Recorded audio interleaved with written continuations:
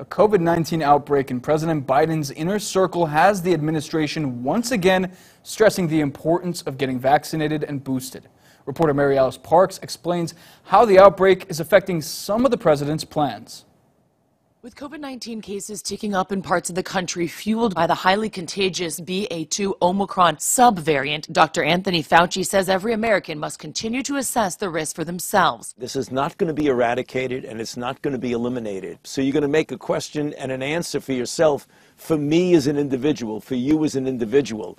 What is my age? What is my status? Do I have people at home who are vulnerable? At least 21 states and territories have seen new infections climb 10% or more in the last week. And 14 states, plus Washington, D.C., are seeing modest upticks in hospital admissions. I think the BA.2 wave is serious. It's going to really test us in the coming weeks. An outbreak of high-profile positive cases touching President Biden's inner circle. Agriculture Secretary Tom Vilsack announcing he has mild symptoms. Several dozen cases have been linked to D.C.'s elite gridiron dinner. President Biden did not attend that dinner, and the White House insists that precautions are still being taken to keep the president safe, like regular testing. But they are acknowledging that he could still get infected. Remember, he's fully vaccinated, he's doubly boosted, and most of the time people who get anywhere near him need to be tested. As many Americans are looking to return to some sense of normalcy, so is the president. If you are vaccinated and boosted, the message here is that the risk of a serious illness is very, very low. And that's why you see President Biden engaging in that schedule. He does not want to backslide in terms of